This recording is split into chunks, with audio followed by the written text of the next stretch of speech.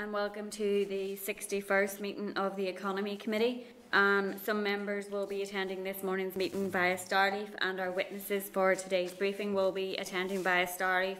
The meeting will be broadcast live when open to the public, and a recording will be made available on the committee's web pages on the Assembly website. And just to remind members to mute their devices when they aren't speaking. So moving on to item number 1, which is apologies. We don't have any apologies this morning, so that we're aware of. Not so far, Chair, no. Thank you. And then moving on, item number 2, which is draft minutes. There is a copy of the draft minutes of the meeting from the 5th of May in page 5 of your pack. Are members content that that's an accurate reflection of the meeting? Thank you. Okay, members, so we're going to move straight into our briefing, which is item number 4. There is a clerk's memo at page 59 of your pack. There is a document on common themes between the Economic Recovery Action Plan, New Decade, New Approach, and the committee's micro-inquiries at page 63. The Economic Recovery Action Plan is at page 73. The clerk's memo on the departmental voucher scheme briefing is at page 104. The ministerial statement dealing with the High Street stimulus scheme is at page 106. There is a clerk's memo on the DFE budget briefing at page 108. A departmental briefing paper on the budget at page 111. A departmental briefing paper on the main estimates at page 116. An updated clerk's memo at page 6 of tabled papers with reference to the launch of the Minister's Decade of Innovation document. Then there's a memo from the DALO and a copy of the department's a 10 times Northern Ireland's Decade of Innovation document, which the committee office received on Monday evening at page 12 of tabled papers. So, Tommy, if I could just ask you to bring the witnesses into the spotlight, please. And welcome to this morning's meeting the Minister, Diane Dodds, Michelle Scott, who's Business Interventions Division at DFE, Paul Grocott, who's Economic Strategy Group at DFE, and Victor Gigolo, who is EU Exit Preparation and Transition Group at DFE. So I'm hoping that you can all hear us okay, and that we're going to be able to hear you. And I'm going to pass over to the Minister to make an opening statement, and then we'll bring members in for questions.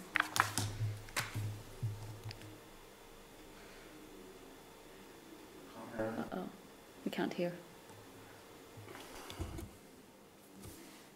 Minister, we can't hear you. No, we say it should be we can't. They can't hear us apparently either. Oh. Victor, hear us? Victor, can you hear us? I can indeed. Can you hear me? Yeah, we can hear you. We just can't hear the Minister in the department. And I don't know that she can hear us. I think she can hear us. She can hear, right, okay, they can hear us, we can't hear them. If we just possibly ask the department to come out of the meeting and rejoin, and in the meantime we will switch to Chair's business. Okay. Chair, if we can do that. So if we can just ask the department to come out of the meeting and then rejoin it. Okay, so we will go to item number 3, members, if you can still hear us okay. 3.1, there is a clerk's memo at page 14 of our pack summarising the informal meeting last Thursday with the regional colleges. A number of issues were discussed, such as vocational awards, the role of SIA, industrial action by lecturers, the stakeholder group that is being set up between the universities, post-primary schools, and the arrangements for the next academic year and returning to face-to-face teaching. These are all issues that the committee has been aware of, and we will want to pursue the issues that have been raised. So if members are in agreement, we would seek to arrange an oral briefing with SIA to keep informed of the and also to keep informed of the outcome of the negotiations around the industrial action. So are members content to seek that briefing with SIA? Thank you. Okay. Thank you. Moving on then to 3.2, there is a follow-up paper from UK Finance at page 19 with an overview of the key activities undertaken by them to ensure access to cash. So members will remember that at our informal meeting with them on the 29th of April, they agreed to share some further information with the committee on pilots and initiatives which are being developed. In response to the access to cash review, a series of community access to cash pilots were launched on the 12th of April to trial and test scalable solutions to help keep cash sustainable. Solutions to be piloted, new free-to-use ATMs, cashback without purchase, withdraw and deposit using an app, development of community hubs to withdraw and deposit cash, use of digital solutions such as SHRAP for digital coin recycling, and the establishment of a vulnerability directory. UK Finance outlines further initiatives to ensure a sustainable network of cash outlets, cashback without purchase, and their response to Treasury's call for evidence on access to cash. So if members are content, we will seek an informal meeting with the Consumer Council and also with the Post Office around the issues that have been raised with us in relation to banking services and access to cash, and that we will continue our engagement with the banking industry also. Are members content to do that? Thank you. Okay, and then 3.3, there's correspondence from the Committee for Finance at page 22 about scrutiny of the protocol. The Committees for Finance and the Executive Office co-commissioned a raised paper to support the scrutiny of key matters arising from the protocol, which fall under their respective committee remits. The Committee for Finance agreed to share the paper with all statutory committees to help inform their scrutiny of the protocol. We will be getting an update on Brexit issues next week, so this is to note at this stage if members are content. Thank you. And then 3.4, there's correspondence from the Department for Infrastructure at page 3 of your table papers following last week's briefing on planning issues. The DFI has provided the latest figures on statutory planning consultations. The report indicates that for the first 9 months of the 2020-21 year, 76% were responded to within the statutory target. These quarterly and annual reports are also available on the DFI website. So are members content to note?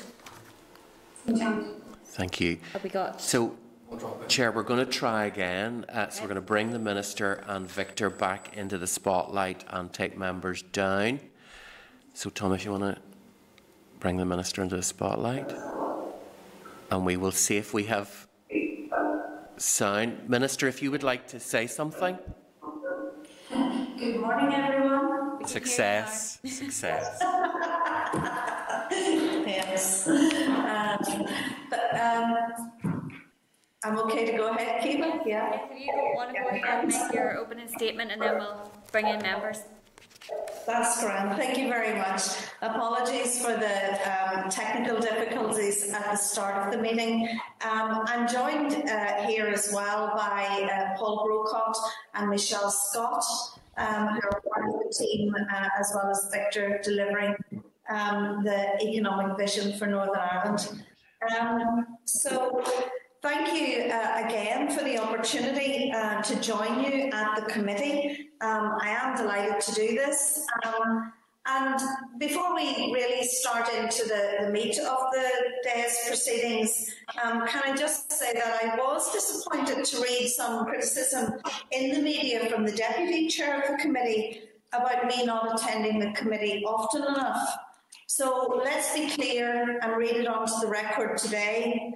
I have always attended the committee when I have been invited to do so. I have not missed any committee appearances. And I am, as always, available to speak to the Chair and the Deputy Chair at any time of the week. I also want to take the opportunity to reply to comments in the media yesterday from the Chair regarding my department's response to the pandemic.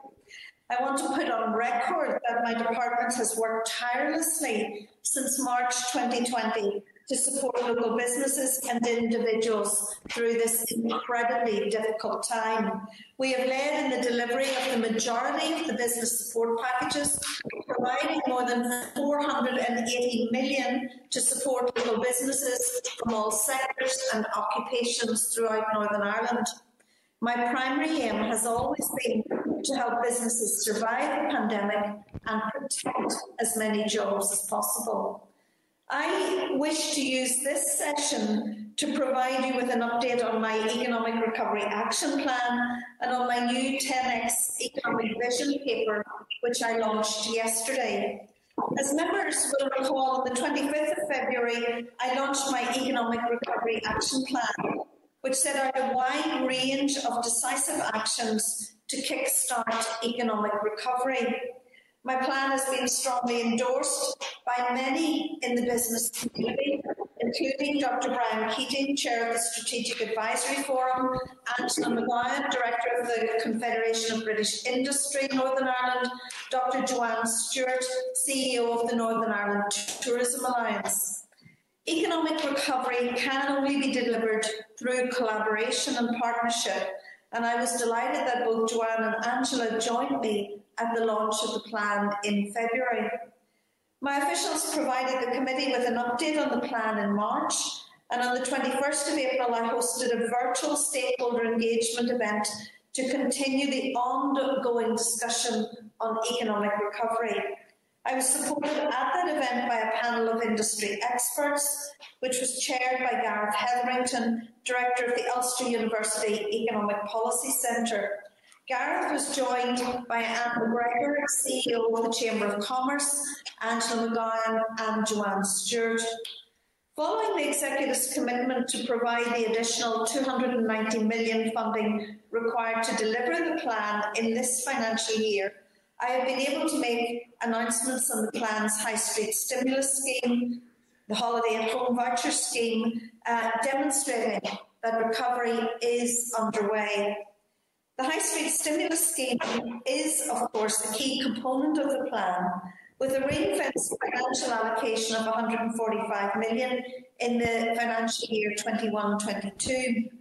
The scheme will provide a multi-million-pound injection into our economy, and the multiplier effect of the scheme will make a significant contribution to kick-starting the recovery. I know that officials briefed the committee last week on this, and we will keep the committee informed as we move closer to the delivery stage.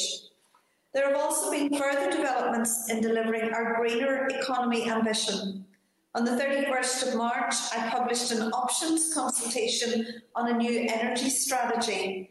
This includes progressing key actions relating to renewable energy, energy efficiency, the hydrogen economy and green innovation. On the skills agenda, pilot activity has commenced to test how the Flexible Skills Fund could be utilised to support upskilling. The development of additional upskilling and reskilling interventions is also underway. The plan is ambitious. There is significant work to be done to deliver the actions set out in the plan. We must also be realistic. Recovery won't be delivered in 1 year alone, and we will need to be considered as we craft budgets for the next year and beyond. Rebuilding our economy will require sustained investment in the longer term to deal with the unprecedented challenges arising from COVID-19. Yesterday, I launched my 10X economy, an economic vision for a decade of innovation, which I believe to be a bold ambition to bring a more innovative economy, which will bring benefit to people here from every background, in every community across Northern Ireland. As we look to rebuilding our economy, we must strive to reshape the economy in a way that we have not done before. Now is the time for us to take bold actions that are necessary to exploit the opportunities that will shape the economy of tomorrow and provide a fairer distribution of opportunity for people right across Northern Ireland. The 10X ambition set out in the vision is about creating a step change in how we think about our economy. It is not about multiplying everything by 10, but a representation of the ambition that lies behind our vision. It is about fundamental change, challenging the ways of the past and setting out our ambition to be one of the elite, small, advanced economies of the world. Our people are our most important asset, and I want our vision to not only transform our economy, but transform the lives of our people in a meaningful and sustained way. Our vision is built upon 5 steps to success. We must focus on the areas where Northern Ireland has global strengths. like cybersecurity and fintech, and set ourselves as leaders on the world stage. We must invest in and support our people, ensuring that all our people have the opportunities to thrive.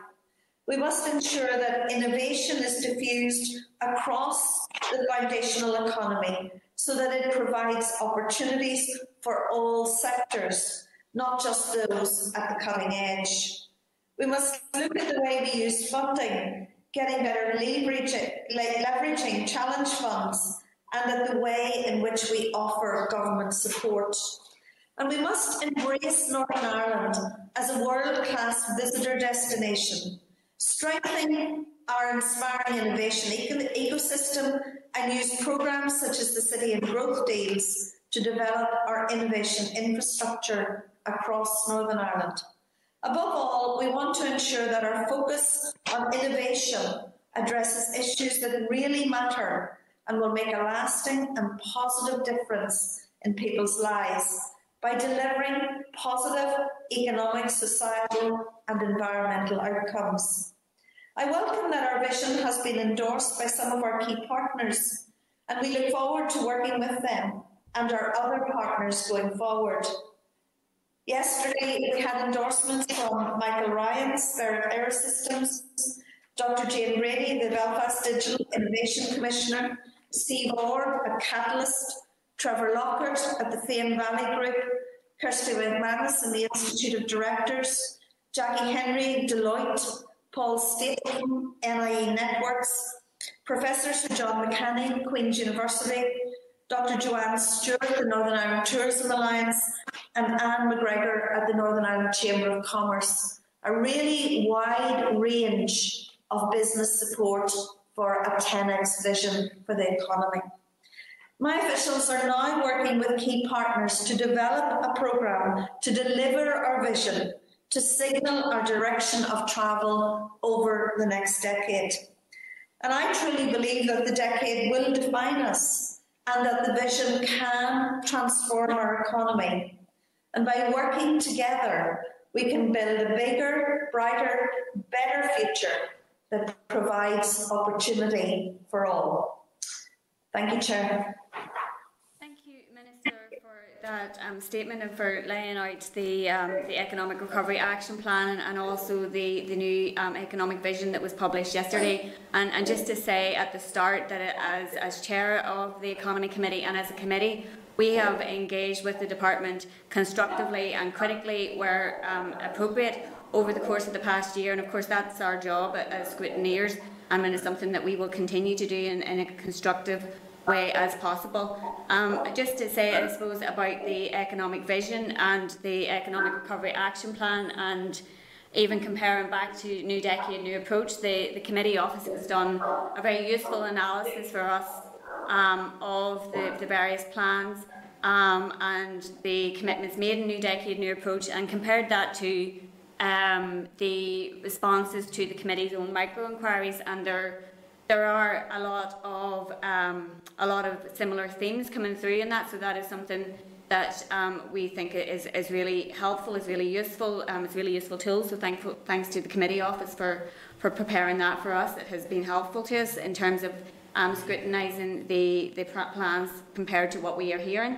I guess I would just ask, Minister, because you referred in your comments to a collaborative approach, and in the new vision that was published yesterday, there is reference to needing to work in lockstep with other strategies and policies within both the department and across the executive. So I was just wondering, has the new vision plan, has that received executive endorsement? Have executive colleagues been involved in the development of that plan? Thank you. I'm really sorry, now I can see myself again. It's really quite strange. No, well, the plan is obviously the plan from the Department of the Economy and myself as Minister. We will now feed that plan into the Executive's recovery programme. And just as we have done the economic recovery plan, so that it can become part of the whole Executive's recovery plan and vision for Northern Ireland, and indeed part of the future development of the programme for government. This is our vision for the Northern Ireland economy. We are now going to work out and work with stakeholders to develop the collaborative actions that we need to take. And in reference to your statement about collaboration, I absolutely agree with you.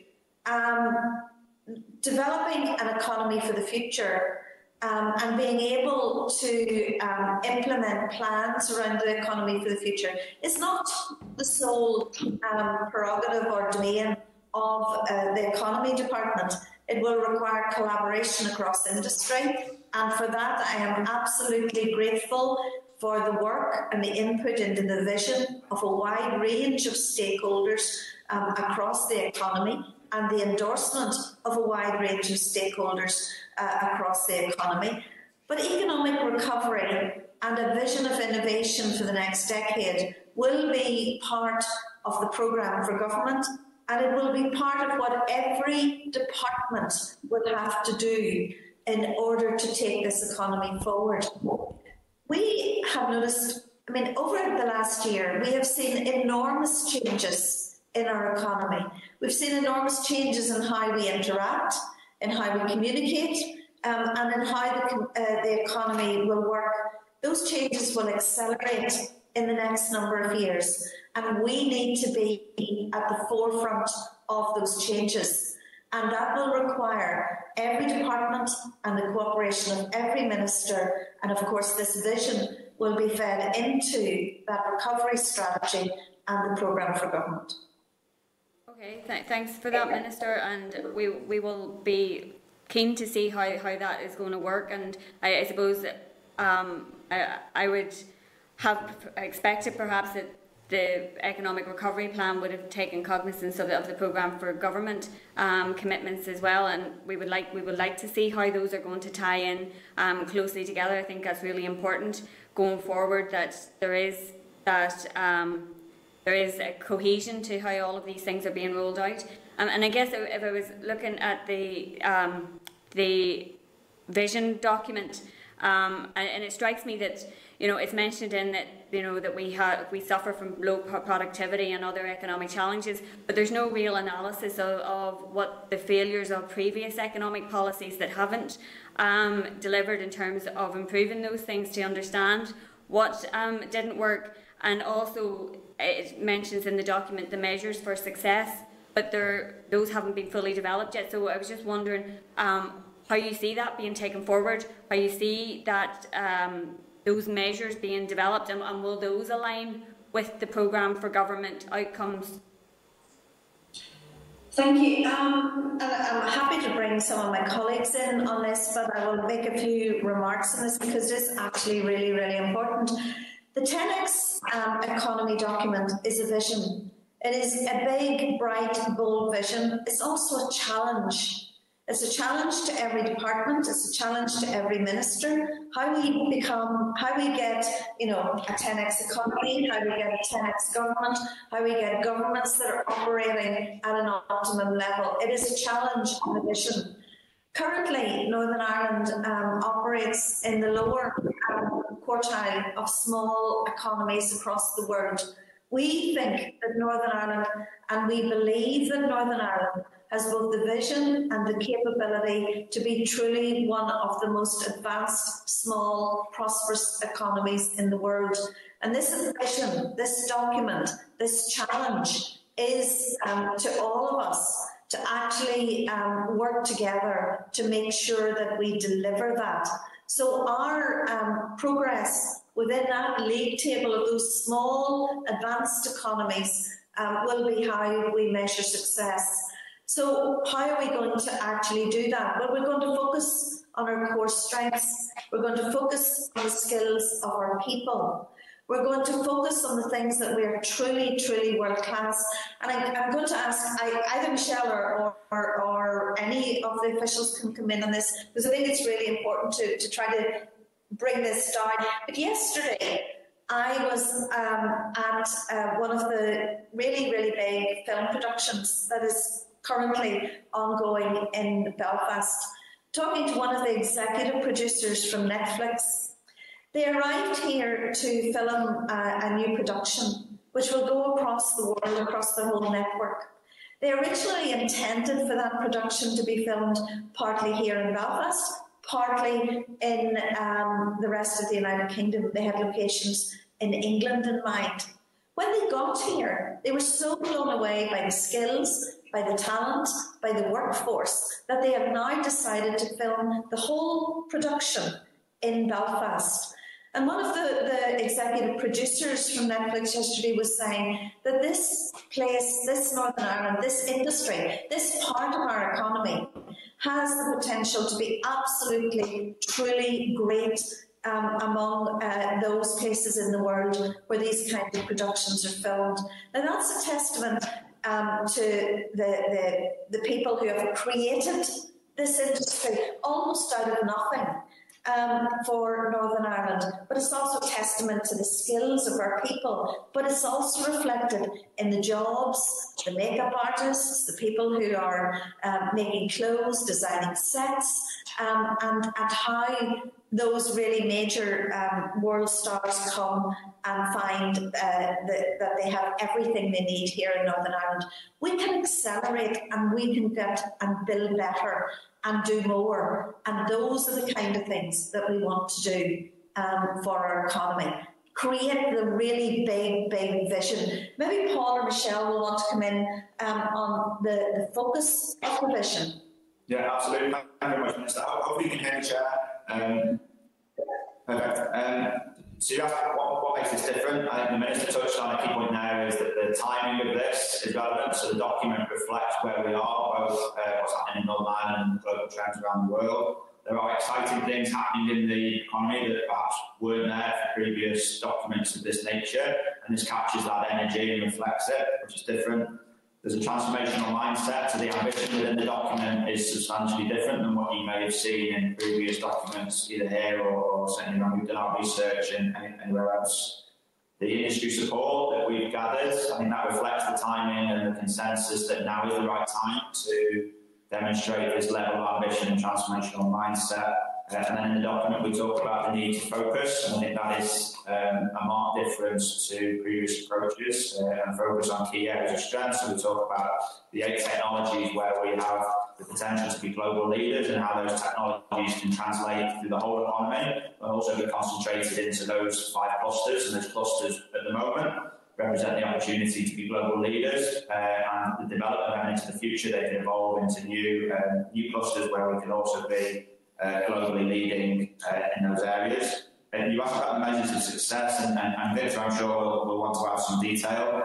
The ultimate aim here, as the Minister explained, is for Northern Ireland to move into that most competitive league of small advanced economies. And as I said, Victor will add some detail across the 3 areas where those indices will be able to sort of track that progress, both at a global level, so we'll be able to see how we compare with our competitors. But also bringing back to your point about PFG, I think it's really important that this is used as a tool to inform policy and programmes, so we can see at a granular level how we are performing and how that performance is fed back into PFG. Victor, is there any detail that you'd like to add just on the small advanced economy metrics that we're developing?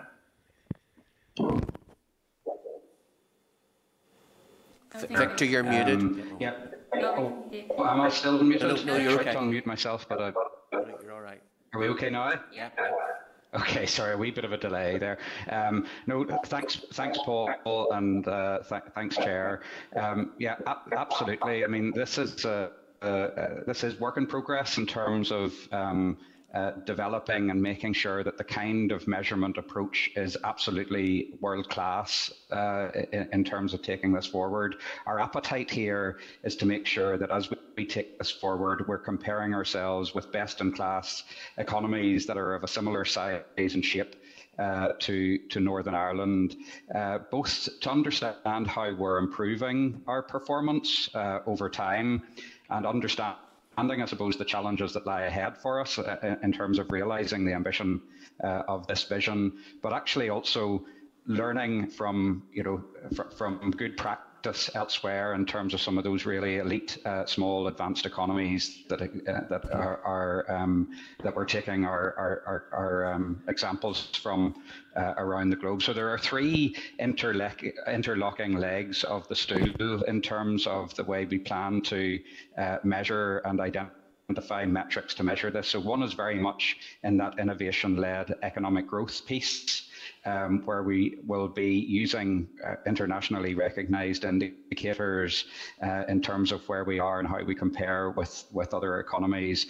The Minister has already mentioned that we're in the wrong end of the quartile of quartiles at the minute on some of these indicators, and we really have a need to improve our performance on these kind of indicators like business expenditure and R&D, productivity, and indicators like that. But there's two other interlocking legs of the stool of this as well, and it's very much around bolstering that innovation-led economic growth in a way that delivers inclusive growth and delivers on the green growth agenda. So those, I think, are critically important in terms of both benchmarking ourselves internationally, but learning lessons from good practice elsewhere. And there's a commitment within the document at a level down from that top tier set of indicators, where we will be and are developing a set of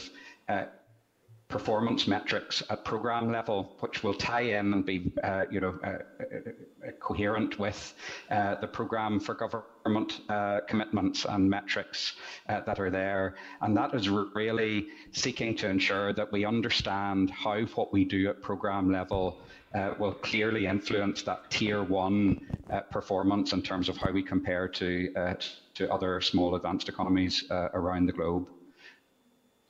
Thanks for that. And maybe Victor or Paul, and I would ask just as well, in relation to the approach of picking sectors or clusters, is there perhaps a concern that you could be, in that respect, picking winners, in the local economy, rather than looking at all sectors, analysing what their needs are, and then responding to meet those needs in terms of skills or other supports that might be necessary, that is going to actually drive that kind of more inclusive economic development? It was just, is that something that is perhaps a concern in the approach that's being taken within this vision?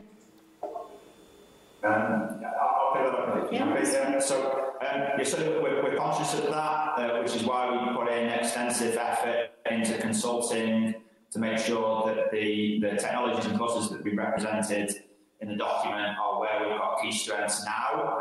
But we've also gone to, you'll see in the document, efforts to say that this will change, and it's important on policymakers to be flexible and agile to see when the global economy changes and when Northern Ireland's strengths within that global economy change, that we adapt the policy response to fit with that.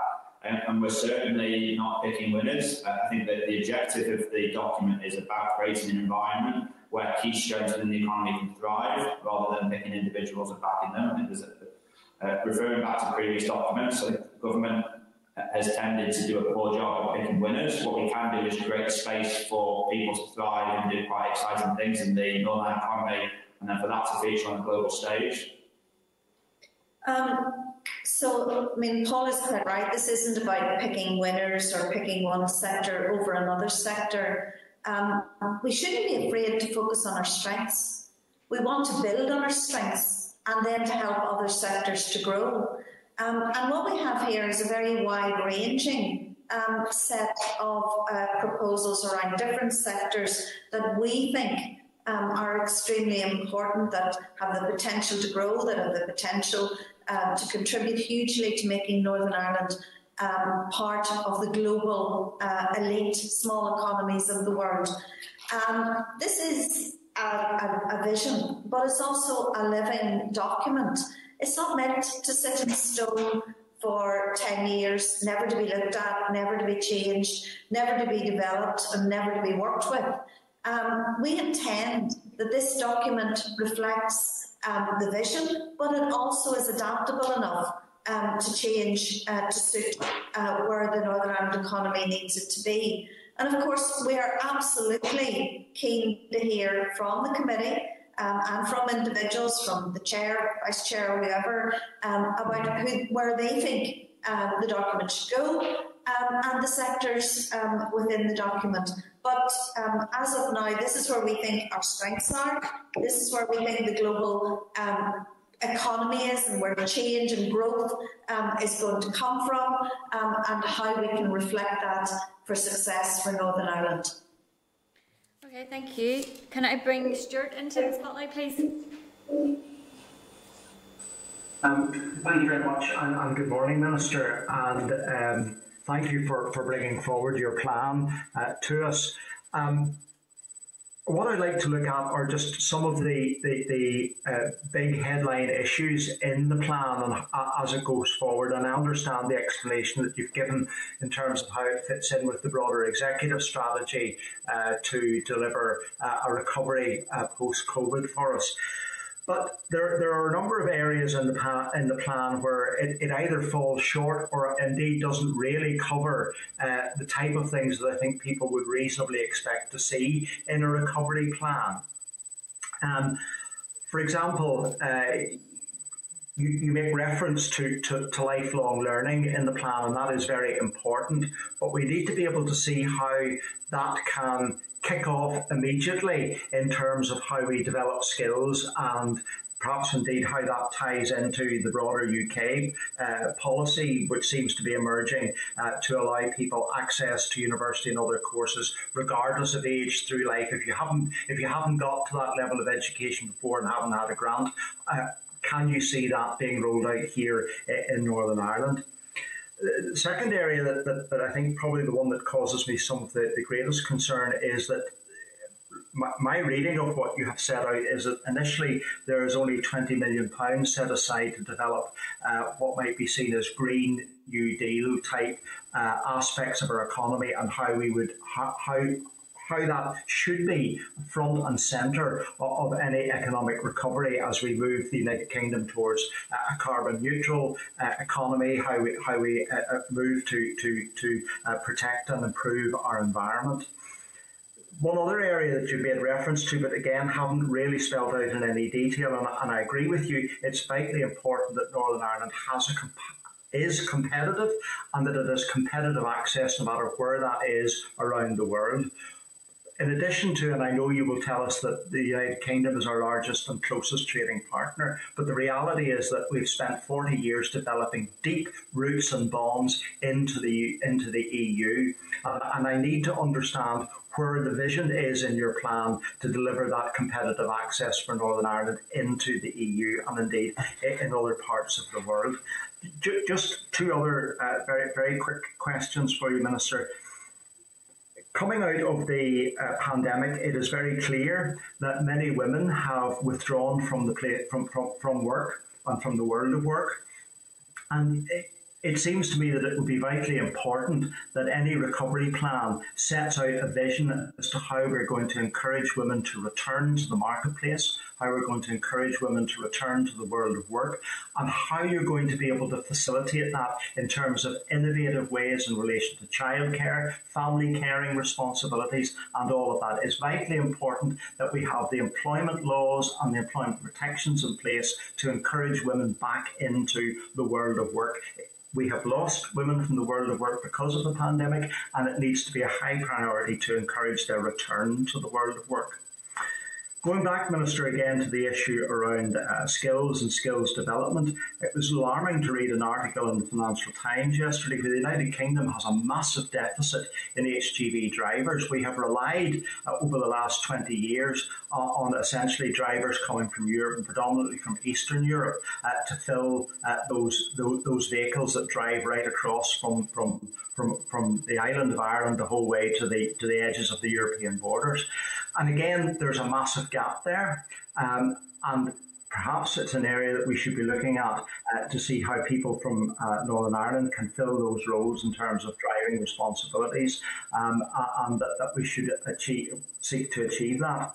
And then finally, Minister, and I don't mean to be rude or about this, but I think it's clear that you either will be in a very different role next week or perhaps no role next week. How do you see your successor, or indeed, if not your successor, a future mandate taking forward your 10x economy plan? So I'll maybe start with the first, as the scripture says, the first shall be last, or the last shall be first. So we'll maybe start with the last comment first.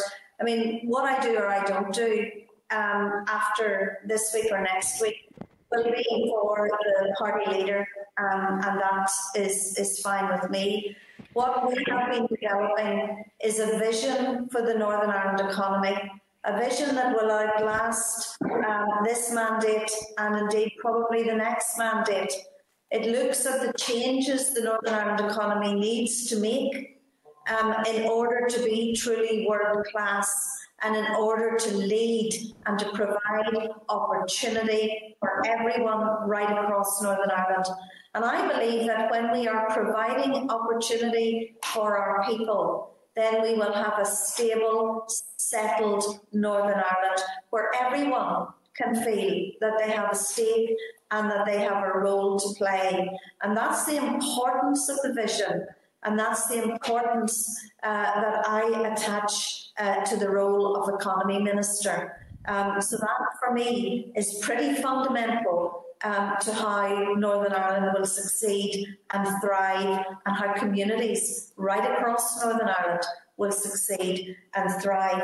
We have a really long list of questions here, Stuart, so I'm going to try to get through them as best I can. So in relation to skills, I think most people will recognise that as a minister responsible for further and higher education, and indeed training organisations and skills right through from level 1. This has been one of the passions, one of the things that I have talked about constantly since becoming minister. Again, it ties in with that vision of a settled, prosperous Northern Ireland with opportunity for everyone, and that is quite fundamental. I see skills to building the economy and building Northern Ireland. So we have introduced a really wide range of issues in relation to skills, from apprenticeships to changes that will be made at level 1 and indeed levels 2 and 3, to how people are working within the training programmes. We have introduced a review at levels 4 and 5 to see the skills that the Northern Ireland economy needs. And why we are doing all of this, because we need to focus and build our skills base. Part of the Economic Recovery Action Plan sees around 30 million being devoted to the development of skills in the next year, additional to everything else that we will be doing. So skills are a massively important issue for this department and is absolutely fundamental to the success of the economy in Northern Ireland. In terms of lifelong learning, I am a huge fan of lifelong learning and of the work that has been done, particularly by the Open University, to encourage lifelong learning. And Stuart, you will know that we have, over the course of the pandemic, created 5,000 places and courses for our places for people who have been on furlough to actually take part in reskilling and upskilling and improve their ability to rise in the labour market. In terms of apprenticeships, we have introduced our apprenticeship programmes, our recovery programmes, our programme for new apprenticeships, and I hope later this year that we will be able to announce a programme that will look at all age apprenticeships, because I, like you, believe, and I have done it many times in my life, that reskilling, upskilling, changing pathways, changing direction is entirely possible at any stage of our life. I have reached the stage in my life where I think that ageism is one of the real difficulties that we indeed face. So broader skills, more skills, lifelong skills, these are all fundamental to growing the economy. The green economy, yes, the document does talk about 20 million. The Economic Recovery Action Plan does talk about 20 million for the green economy. Remember, this is a 1-year plan. This money must be spent within 21-22, and we are developing actions in relation to that. But the broader vision for the green economy will be within the new energy strategy, where we will talk about how we can use the green economy for recovery, for more jobs, for greater innovation within the economy. Access into the EU, and of course that is fundamental to Northern Ireland, but again I will repeat, and it is absolutely worth repeating, that Northern Ireland companies do more business to and in and from the GB market than they do in every other part of the world put together. That isn't to say that we would not want to develop our opportunities within that, but that is really important. And I hope that I will be able at the end of this year to go to Brussels and to take some of those economic messages from Northern Ireland to Brussels and indeed the wider European markets. However, again, I was up in Londonderry a couple of weeks ago at one of our most important and exciting meat plants, and they were indicating that actually for them the European Union is a market that is actually declining and the rest of the world is a market that is actually growing. So that's not just important to focus on Europe, but it's important to focus on Northern Ireland's global vision and global outreach within all of those markets. And indeed, we have been successful in working with the Northern Ireland office to actually gain some additional funding so that we can actually increase Northern Ireland's presence in world markets in line with an international trade policy. Women within the pandemic, I have consistently warned that for us, that women and the role of women in the workforce has been undermined and impacted dreadfully by the pandemic, particularly for those women who are in part-time, zero-hour contracts or lower wage jobs. And that is hugely important. And those who know my background will also know that I have been an absolute staunch supporter of the women's centres in Northern Ireland and the work they do. And indeed was at the Cooley Women's Centre recently to look at their training programmes and how they have been engaging with women and readying them for the workforce as we emerge into the recovery phase after the pandemic. Skills and HGV drivers, of course, we need to continue to reskill and upskill. And indeed, I was also talking to a company in my own constituency, a huge haulage company, where one of their programmes, and we will talk to them around the skills issue in this, is about access to HGV licence holders, and particularly from Northern Ireland. So hugely important issues. Thank you for raising. Thank you. Can we bring John Stewart into the spotlight, please?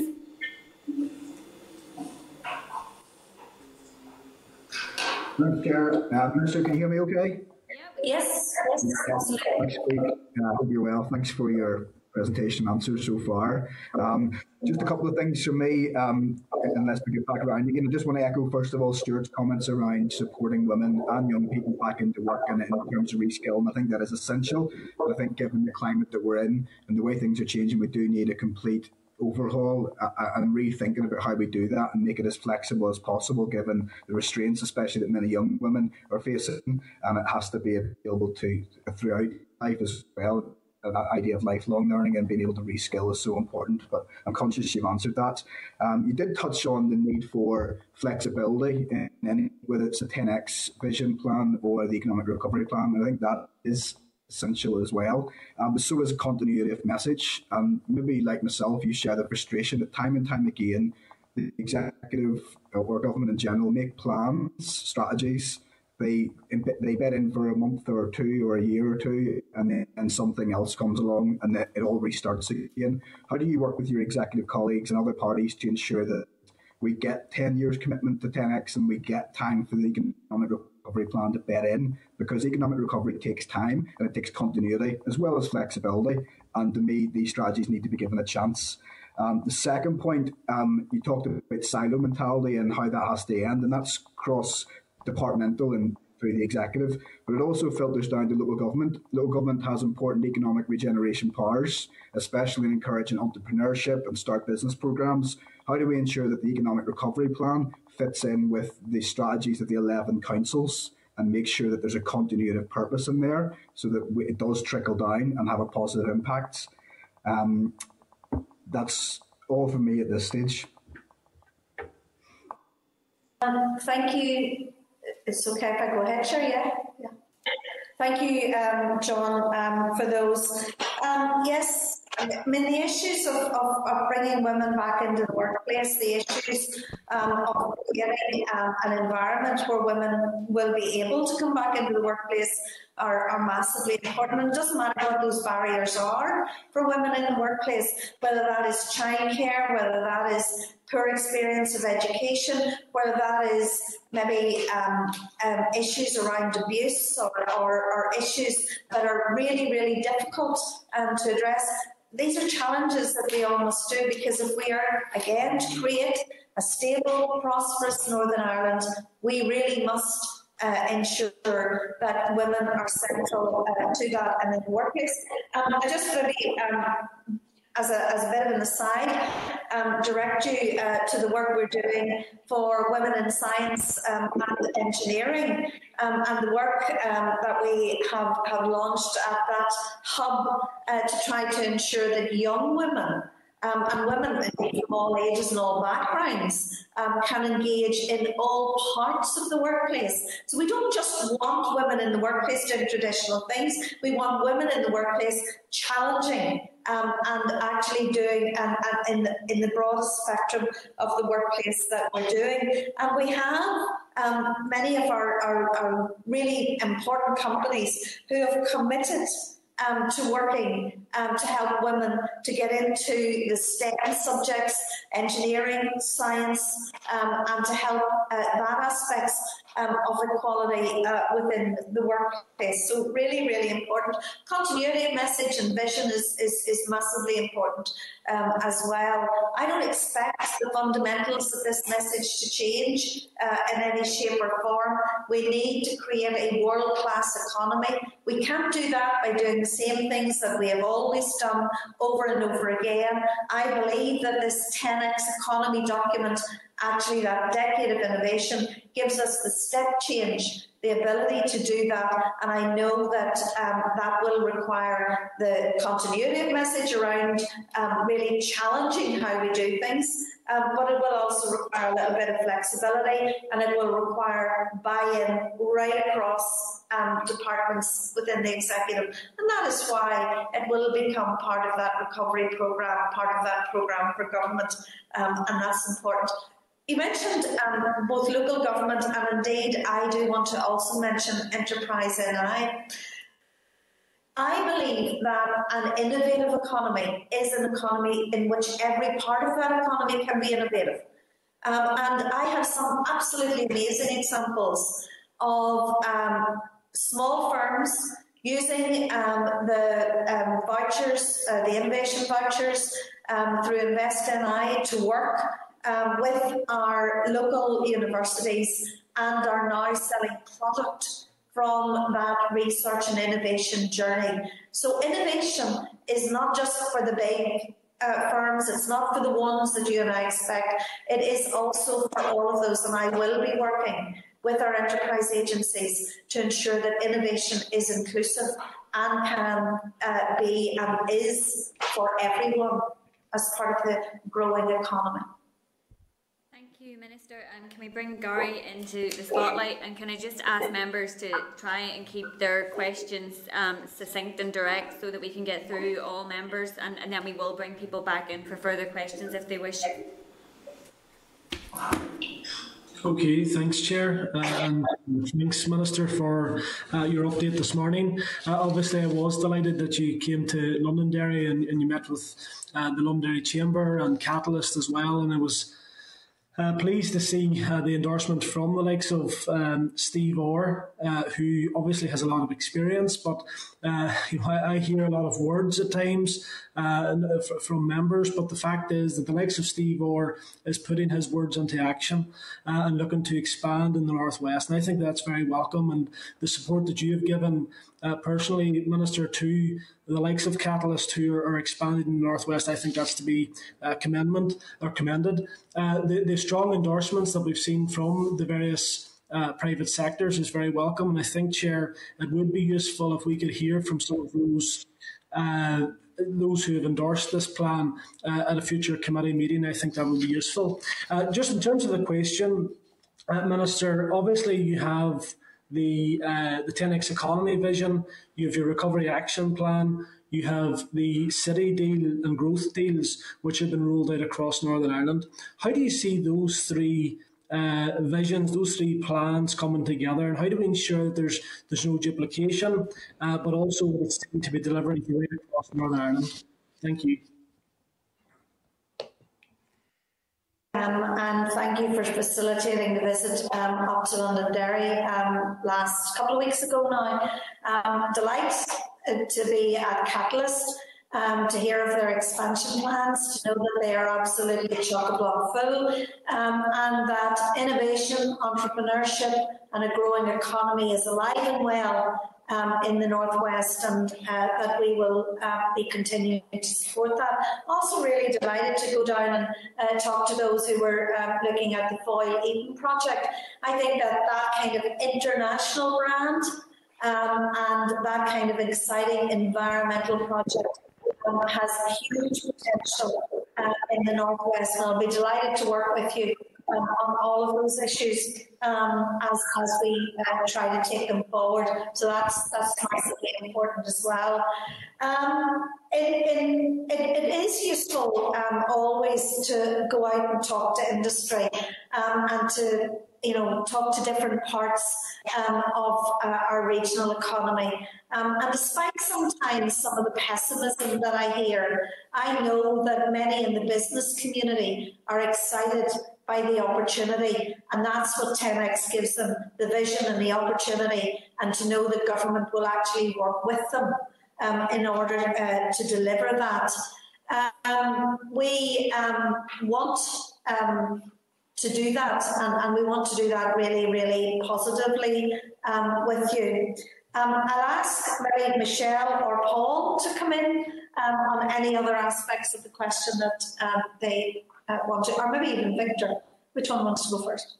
Do you want me to start? Yeah. Pick up maybe on the specifics of the ERAP. I think, Gary, it's essential that the key pillars that you mentioned there, so the recovery action plan and 10x and city deals, are part of our singular economic policy response to both COVID, but also to the mega trends and the adjustments that need to happen into the economy. So in the timeline, the economic recovery action plan is those immediate responses that are required as the economy reopens and adjusts to the next 12 months. That has to dovetail into that longer-term vision as quickly as possible, and interventions that happen through the course of this year need to give us strong focus on the economy in the future. And the city deals is essential. So there's in the region of 1.5 billion coming into the economy. In your part of the world, that means something like 200 million.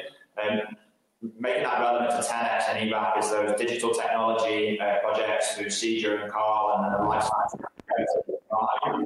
Over the exact type of interventions that we need to be bringing forward to establish that capacity and capability to drive innovation both at that top tier, but also diffuse innovation throughout the economy, whether that's in the Northwest or throughout Northern Ireland. Michelle, do you want to add anything about the ERAP interventions? Well, certainly what I would say is those documents absolutely do talk to each other, and it's essential that they do. I almost see the ERAP as the boost on top of normal business activity that we require this year and hopefully next and beyond to respond to those very immediate impacts of the COVID pandemic. So, for example, you've referred to city growth deals there.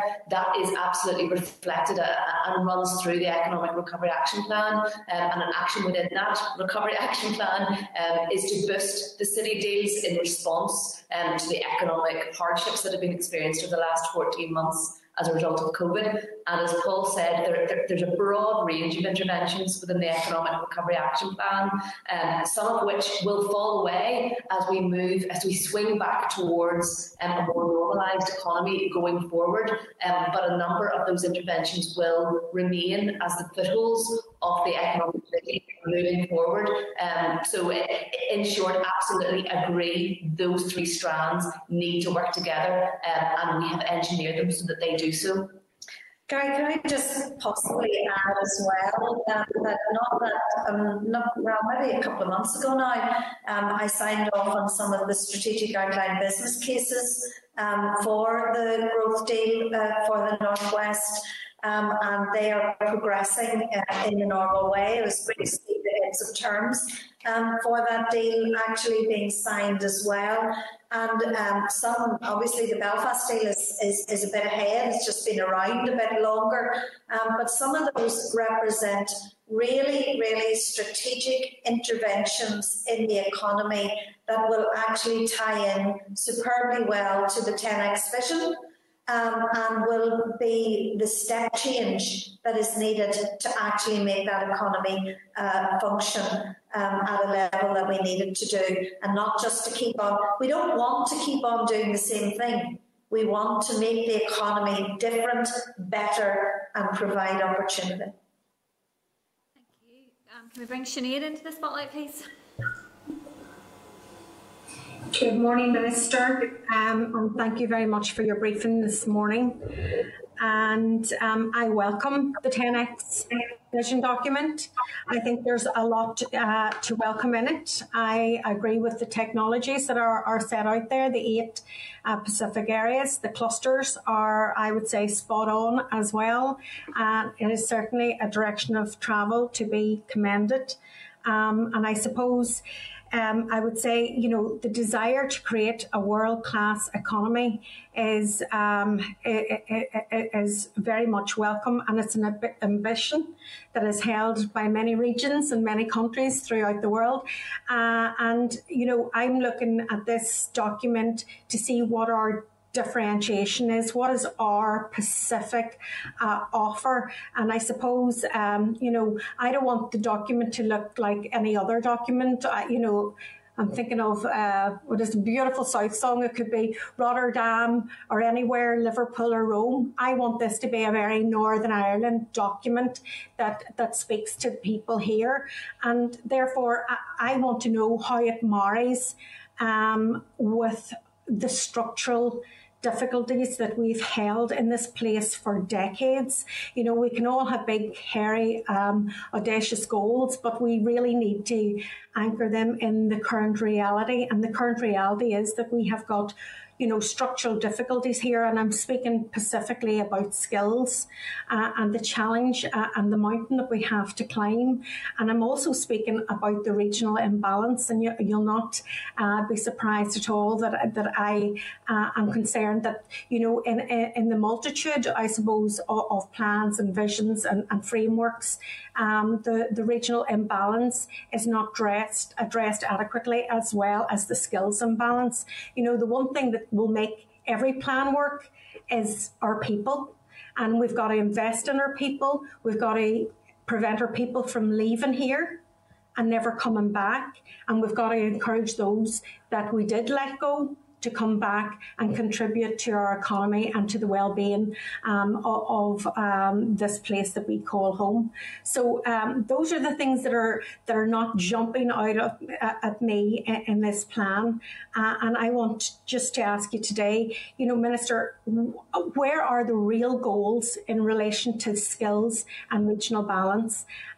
And are we really maximising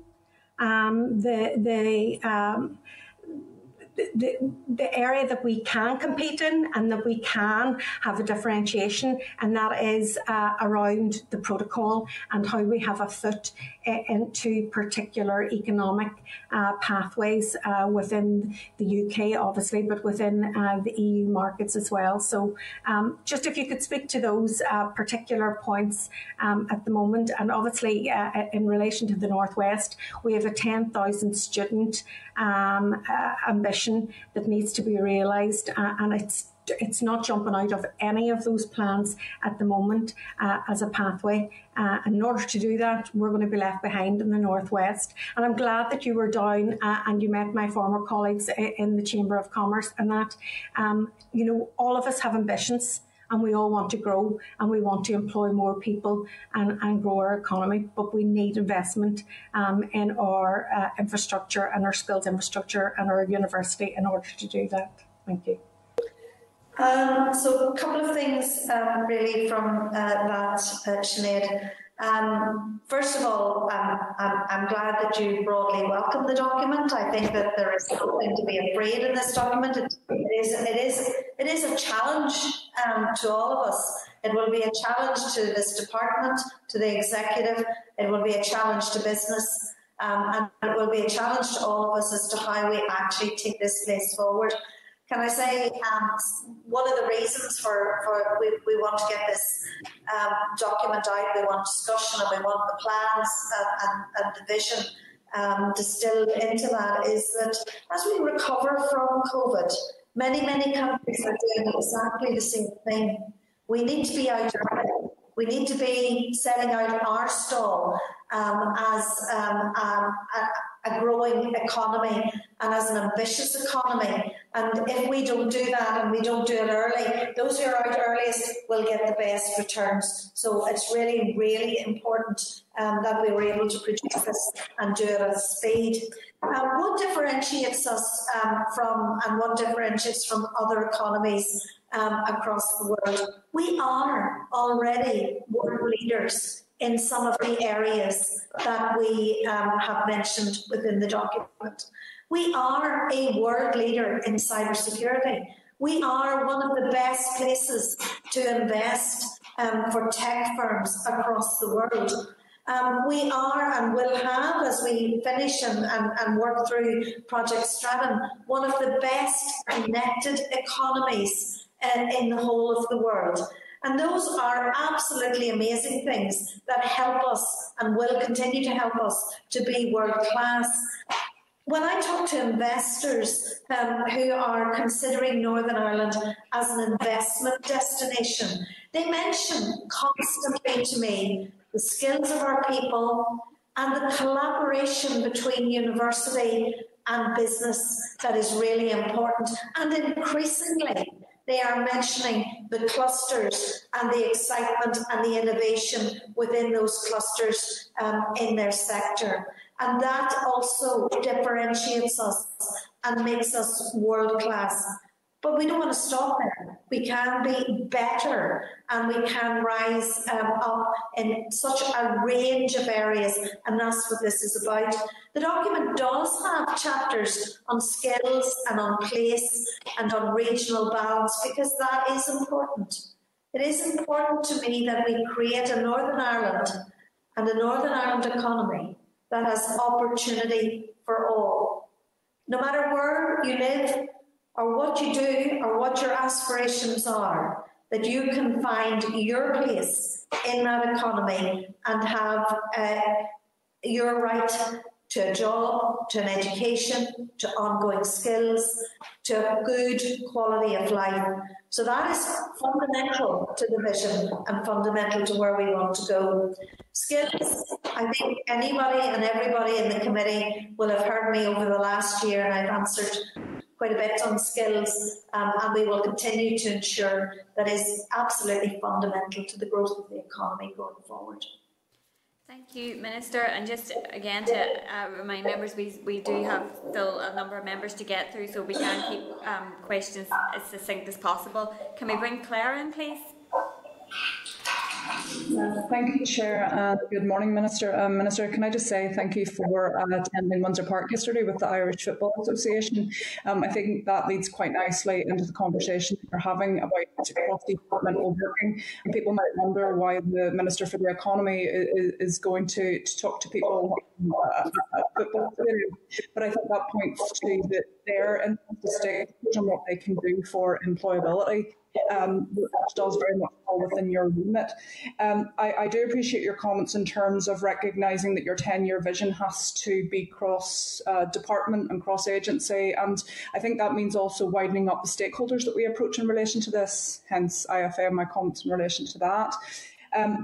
I think your 10-year vision, like other kind of 10-year programmes, Bengoa, for example, is realistic and sensible, but a lot of the work that needs to happen in the short term as well as the long-term vision that you're talking about. So I'd be keen to hear what you envisage happening in the next number of years, and I appreciate you may not be in that role, even just because we have an election next year, not least because what's happening within your own party. But, how do you encourage that and put it into a wider programme for government that hopefully we'll be looking at next year, and get back to 2016 where it is about outcomes-based accountability and it is recognising that each department doesn't have their own set of aims, but everything has to kind of come together.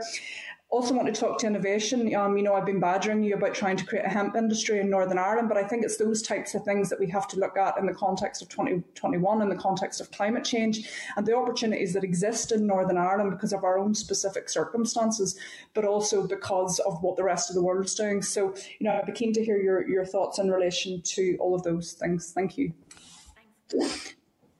Claire, thank you. And again, it was great to go down to Windsor Park yesterday and talk about opportunity, about skills, and about increasing young people's employability prospects with the guys there.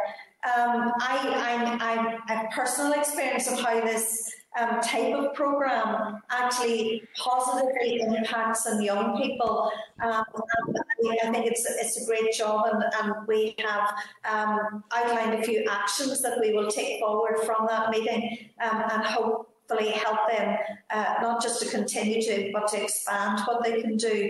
Sport is one of those things where I think many young people, even if they haven't had a great experience with education, sport is a great binder in society, but it's also a great opportunity. And many of those young people who've been through those programmes have found opportunity, have found confidence, and indeed the ability to go on and to progress into careers. And so it is great work that we're happy to support. How can we get some of the short-term measures? That is why it is so important that we have the Economic Recovery Action Plan, we have the City and Growth Deals, we have the vision. We want to create a vision, but underneath we want to create all the kinds of short-term actions that we can do to actually try to help people back into work. And that's why the Economic Recovery Action Plan, for example, is so important. That plan devotes around 30 million to additional skills in the next year, additional skills programmes. That's why many of the companies who come to Northern Ireland, it's a short-term action, it's a really flexible, quick intervention in the economy. But one of the programmes that I am really most proud of in this department are the Assured Skills Academies. And they are absolutely brilliant, and indeed we have companies who have come and based themselves in Northern Ireland because of the Assured Skills programmes, and that opportunity to take young people, to help them to grow and develop within the Assured Skills programme, but that it is job and industry focused at the end of it, and that is a huge thing. So those are the kind of things that we want to accelerate over the next year. Obviously, City and Growth Deals give us kind of a more medium-term element of recovery. And you will know from City and Growth Deals, indeed in the Northwest, the Causeway Coast and Glens, much of that will be around tourism and around how we build both infrastructure for tourism and how we build skills within the tourism industry. And again, it isn't just about one element of it, it's about all three. And indeed, innovation and keeping up with global trends, and that's what this document is absolutely focused on. Michelle, do you want to come in on any elements of the Economic Recovery Action Plan that are central to the kind of short-term interventions? Well, really just to echo and reinforce, Minister, what you've said there about how important skills is as a pillar of the Economic Recovery Action Plan. The difficulty in crafting an Economic Recovery Action Plan is the short-term nature of it. And as people will understand, a lot of our skills interventions run beyond this initial financial year. So within that, there is a mixture of very short, sharp interventions to upskill and keep those individuals close to the labour market who have been most impacted by the pandemic, which, as has been demonstrated today, has been more harshly felt within our younger people and females within the workforce. There are also those longer term initiatives, almost that step change, that policy that was developing within the department, and we will need as a department to consider then how those continue through the thread of the 10x economy vision document as well, and how they are funded going forward. But really just to echo that skills it's such an important component of our economic recovery now and our growth beyond the timeframe of the Economic Recovery Action Plan. Thank you, Michelle. Can we bring Mervyn into the spotlight, please? Just fell off. Oh, okay. Have we lost Mervyn? Okay, we'll come back to Mervyn then. Can we bring John O'Dowd into the spotlight, please? You're on mute, John. Thank you, Chair, and thank you, Minister, for your presentation thus far. Minister, you read out a list of endorsements at the start of the meeting of your strategy, and you also have set up a number of stakeholder groups which miss an important voice in any economic strategy or any economic recovery, and that's the voice of workers. Nowhere can I see a serious attempt to engage with the trade union movement, to be part of your plan for the economic recovery of our society, which I think is a huge gap, because there cannot be an economy without workers. So, Minister, what's different in this plan from the previous 10 years of your predecessors, which has seen us with the lowest economic productivity, the lowest economic activity, the lowest wages and the lowest living standards of anywhere in these islands? So what's new? What has changed? And the other point I want to make is, in the absence of the voice of those workers who are worried about how to pay their mortgage, their rent, they and their families are concerned about what the future holds for them. What is in this document for them? And finally, the media has reported this morning that Minister Pouts has boycotted yet another North-South Ministerial Council meeting in relation to agriculture. Given the importance of agriculture and the agri-food industry to our economy, surely the continuing boycotting of North-South Ministerial Council meetings is doing more damage to our economy than any glossy document will do for the recovery of our economy. Thank you. Thank you, John. Can I first of all just say that this isn't just another glossy document. This is a vision for the Northern Ireland economy. This is about trying to challenge the things that we have done in the past that haven't worked, because we're still in the lower percentage of those small global economies, and challenge us, challenge ourselves, challenge everybody as to how we can actually increase economic activity, economic output and economic prosperity for everybody across Northern Ireland. So I don't want it to be seen in that way. I'm not that interested in glossy documents for the sake of them. There are plenty of them hanging around Stormont that have been there for a very long time. I want a challenge, a step change and a new vision for the Northern Ireland economy, and I believe that this document gives us that, which is hugely, hugely important. The issues around trade unions, and of course the trade unions are an exceptionally important part of the Northern Ireland Stakeholder Engagement Forum that we engage with on a regular basis as we develop policy and as we respond to issues. They will, of course, be always central to that. And as we continue, not just to set out the vision, but as we continue to work on the steps needed to take that vision, we will, of course, ensure that there is a very wide range of stakeholders within that forum and who are consulted within that vision and the steps that we would take in order to do it. And it is important. It's also important, really, if we're going to publish a document about the economy, that we do get the endorsement of people who are leading within different sectors of the economy. That is massively important. And I think it is a credit to the department, to the officials that have worked on this document, and to the way that we have engaged, that there is such a wide range of endorsements and support for a vision for the Northern Ireland economy. So that is what has changed within the document, and that is how I see it. And I'm not interested in the stereotype documents of the past. I want to make this different.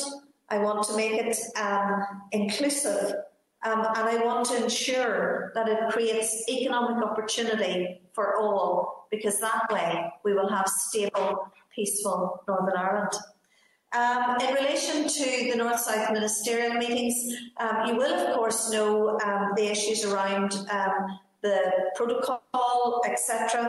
I don't know what was on the agenda for the meeting, but I think we can all agree, and this vision document sets out that our agri-food sector, and particularly how we can make agri-food more competitive, productive, how we can overcome the challenges for agri-food of the protocol is all massively important as we go forward. And of course that's reflected in the fact that we've actually given a separate document and a separate piece of work to our agri-food review, which I hope we will hear an outcome from, maybe even an interim report by the end of the summer, and that Sir Peter Kendall and the team that he is working with them will provide us with very specific actions that we need to take in order to grow the agri-food sector of the economy, and of course the importance, the absolute centrality that it has, I think, not just to rural Northern Ireland, but to our values and our way of life. Thanks, Minister. And just to pick up on that point, there's only cursory mention within the vision document and also within the action plan of the new trading arrangements post-Brexit. I think there's no mention of cross-border trade, despite the fact that has grown year on year for the past 20 odd years since the Good Friday Agreement, and we've seen huge increases in North-South and South-North trade since the beginning of this year. So is it a case of, I guess, politics getting in the way of the economic opportunities of the all-island economy and our potential of our status under the protocol? Sure. Oh dear.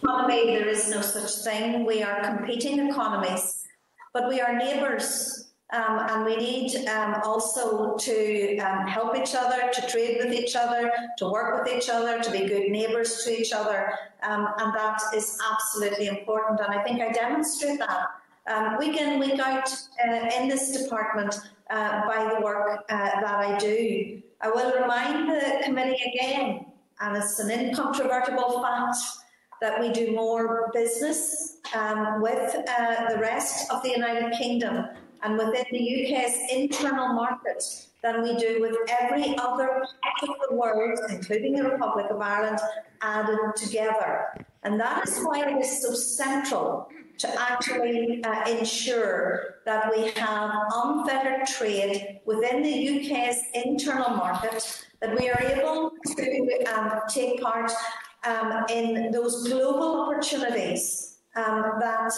the UK's international trade policy will bring for us, and I will continue to work to ensure that that happens. This isn't about the politics of the protocol. This is about a vision for everyone in the Northern Ireland economy. Can we bring Mervyn into the spotlight, please? And apologies, Mervyn, I think you dropped out. You were actually supposed to be in before John, so just apologies for that. That's okay, thanks, Chair. I think it was maybe due to my connection than anything else. Minister, you're very welcome, and appreciate all that you've said already. And obviously, despite some comments that have been made recently about your reluctance to attend the committee, I think we know that you have always been willing to engage with the committee. So as a younger member of the committee, only in duration of being attendance at the committee, nothing to do with my age, I'm glad that you're here. I have to say, it's true that success has many fathers and failure is an orphan. And given the comments that have been made, particularly by the chair yesterday in an article in the Irish News, when you were accused of not doing enough during the pandemic, I want to say that many businesses in my constituency welcome, and I was speaking to one of them yesterday, welcome what has been done by your department to ensure that those people that John refers to actually have a job this morning, actually have a future for their family, and actually have security as we move out of the pandemic. But you mentioned the innovation vouchers, and I want to maybe just tease this out a wee bit more.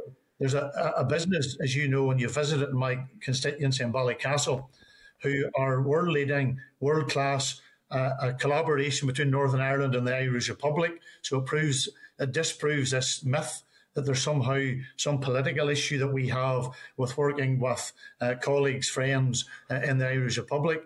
But the innovation voucher scheme was essential to that particular business in Ballycastle, who are now in the process of looking at building a factory to employ more people in my constituency. Do you see a role as to how we can ensure that we roll that out in a way which is beneficial to small, medium companies, which are probably at this minute in time have other ideas, but would like to test them in a way that they could bring them forward and into the marketplace?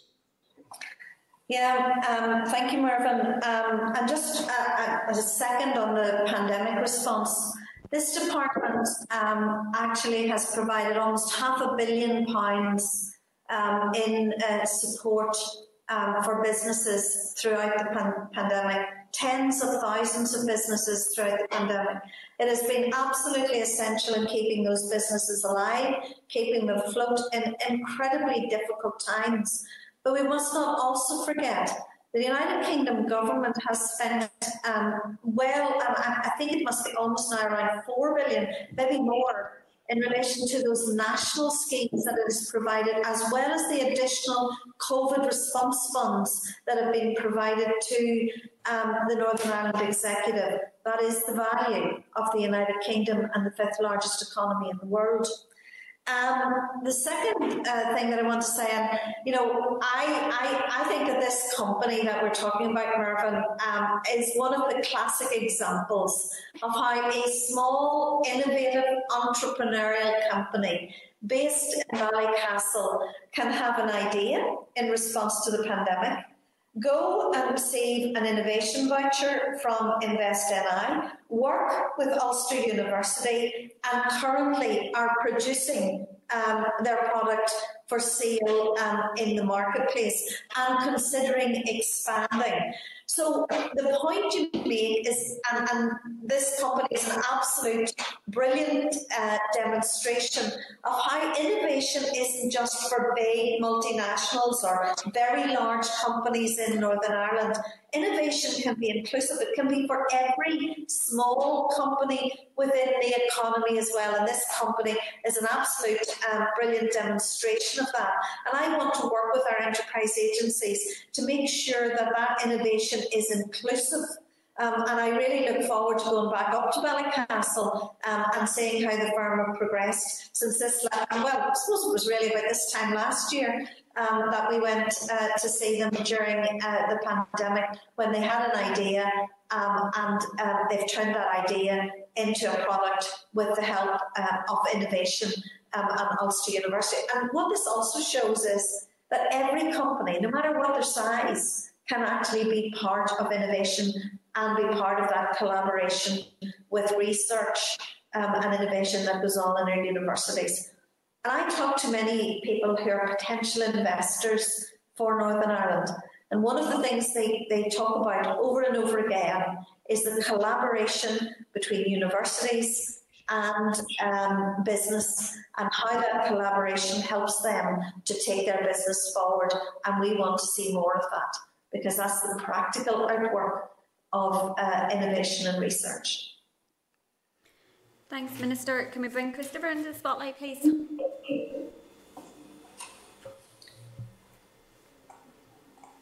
Hello, how are you? Good to have you, Minister, in front of the committee.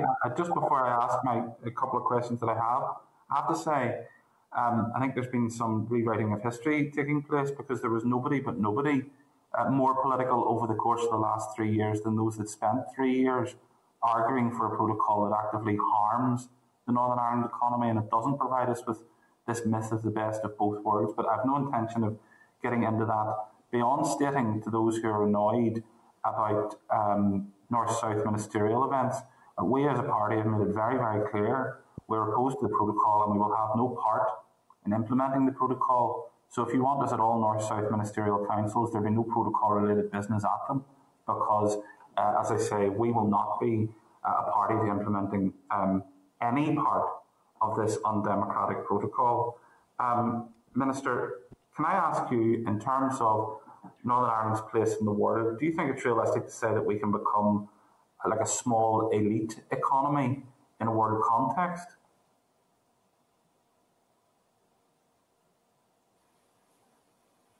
Oh, sorry. I thought I was another question. Yes, I believe in Northern Ireland, and I believe in its people. And it's absolutely vital that we provide the vision and the policy direction that will help us to become that small elite economy that has a niche in the world. And that's what this document is about. It's about focusing on core and key strengths and allowing us to develop those core and key strengths. And as I said, we are already world leading. We already world leading. If people come to Northern Ireland from across, from across North America, for example, because of our expertise and leading edge technologies around cybersecurity. They come because of the skills of our people. They come because of the clusters that we're creating and the innovation and the excitement of those clusters. And they also come because we are also building the infrastructure. You notice that a number of companies recently where we've announced jobs, and they're here because of the connectivity of our communities. And Project Strata is hugely important. It will deliver broadband at as acceptable as to 76,000 homes across Northern Ireland. But we already are a well-connected community, and some of these companies can have working from home policies. They can have the flexibility that they need, while they still have the skills and the tremendous work ethic of the Northern Ireland people. So this is hugely important, hugely exciting, and the vision helps us to lead the way. Did any of my colleagues want to come in response to any further? No, they don't. Thank you. Can I say as well to you, Diane, I know, not only just from public offices, but I know that in terms of the executive, there was no one who pushed harder in terms of trying to get our economy open and trying to get our economy back up and running in the context of trying to stimulate growth over the course of the last 16 or 17 months. Could I ask, just in that, I know that there are some decisions due to be made tomorrow by the executive in terms of easements. I think that's the case. One of the things that has been raised with me isn't directly related to this issue, but I wanted to this document, but I wanted to flag it up. Small cafe owners in my constituency have been in touch with me about basically getting fully open as soon as possible. Particular a guy that operates a business on the Woodstock Road, and I know that you've been an advocate for small businesses in the executive, and can I ask you just to raise that issue in terms of trying to get small businesses like that in that particular sector open as quickly as possible, because I know they're chomping at the bit and they want to get open certainly in advance of the summertime. Absolutely. It's not a secret that I have been calling for some time for the reopening and the freeing up of the economy. I had originally proposed the small cafe owners should have been able to open along with retail because it's the way we work, it's the way we do business. I'm sure many of you will recognise my Saturday afternoon, which is probably a dander around the shops and maybe a cup of coffee with friends. And the climate here in Northern Ireland, and for many small cafe owners, that's impossible if they can only operate outside. I'm hopeful that, and I am thankful, first of all, for the decrease in the transmission of the virus. I am thankful and hugely excited by the fact that we have a tremendous vaccine rollout programme which is providing protection against the virus.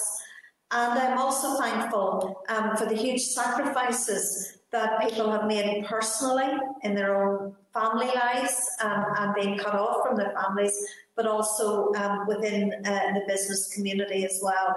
I hope that we will see that easement that we have, because I think all of those numbers are in a good place. If I had one issue that I want to raise in relation just to general reopening, it is actually the issue around the current guidance that we have around the common travel area.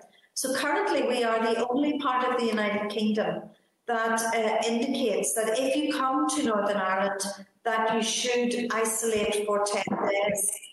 This has been a factor that has prohibited many family and friends from coming back and meeting in Northern Ireland, but it also hugely impacts on our tourism industry.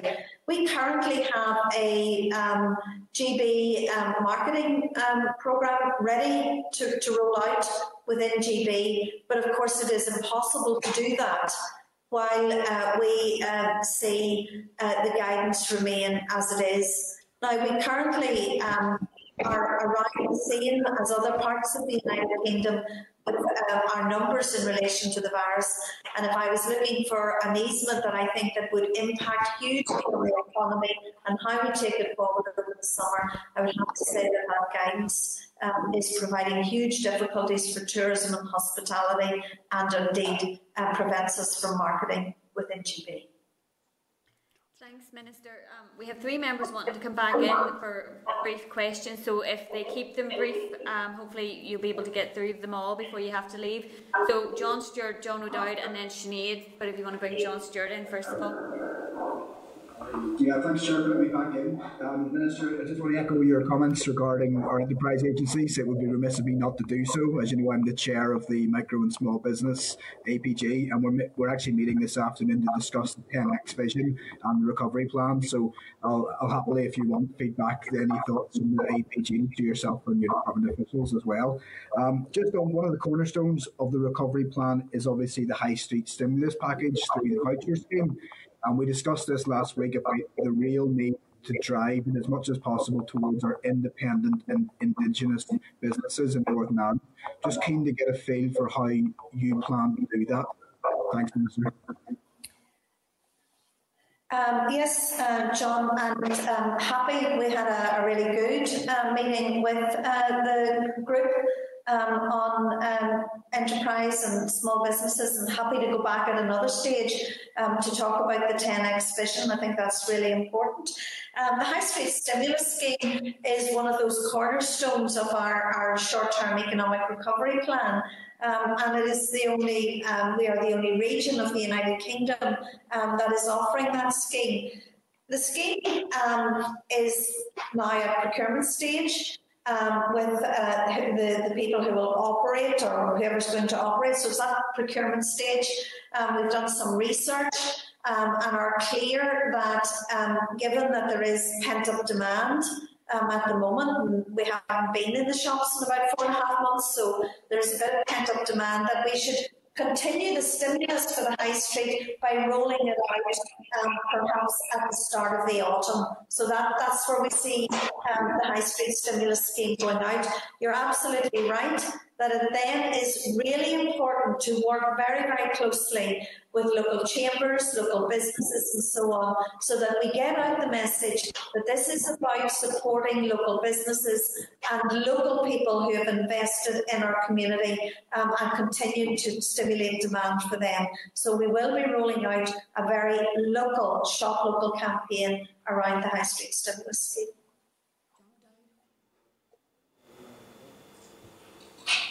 Minister, just quickly, I'd raised this with your officials last week, but I just want the opportunity to raise it with yourself in relation to the High Street voucher scheme.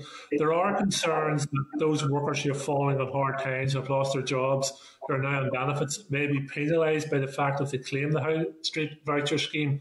It'll be classed as income and therefore their benefits will be impacted on.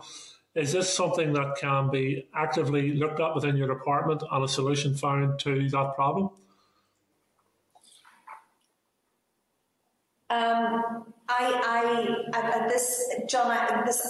This hasn't reached me, but I'm really happy to look at it and come back to you. I don't think it is income, but we're happy to look at it and come back to you. Minister, if I just comment, so at official level, we've engaged with colleagues in DWP, the Department of Work and Pensions, HM Treasury, and also HMRC to make sure that this is not an issue for the scheme. And that level of engagement continues to ensure that issues don't come up as we roll out to delivery.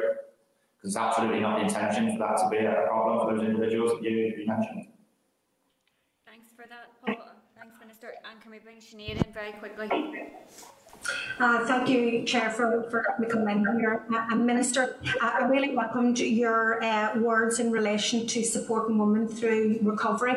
And I too am a bit of a feminist and I'm seeking to help support women through recovery. And one of the things throughout all of the recovery plans that is really missing, and I know it's not essentially in your remit or your portfolio, but it is certainly a labour market intervention that is required, and that is looking at childcare.